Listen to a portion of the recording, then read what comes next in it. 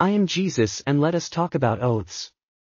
You have heard that it was said to the ancient ones, you shall not make false vows but shall perform to the Lord your vows, but I tell you, don't swear at all, neither by heaven, for it is the throne of God, nor by the earth, for it is the footstool of his feet, nor by Jerusalem, for it is the city of the great King. Neither shall you swear by your head, for you can't make one hair white or black. But let your yes be yes, and your no be no, whatever is more than these is of the evil one.